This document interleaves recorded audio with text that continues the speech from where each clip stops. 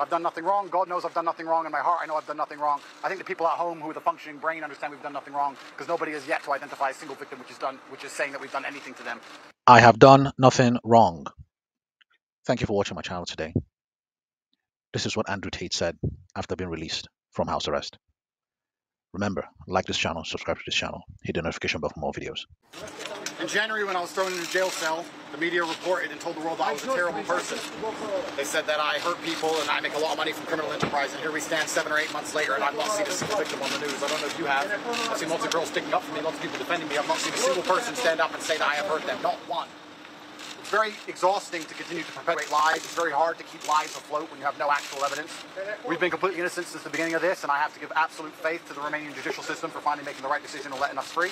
I'm sure in the end we'll be absolutely exonerated, and everybody who was pushing these lies and reporting things on repeat without any substantial evidence are going to have to analyze within themselves why they decide to try and destroy people's lives purely for views.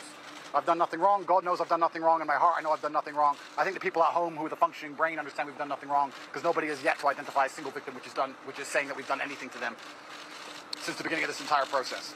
Once again, absolute respect to the judge, respect to Romania, respect to the Romanian judicial system. I look forward to being completely exonerated in due time. Thank you.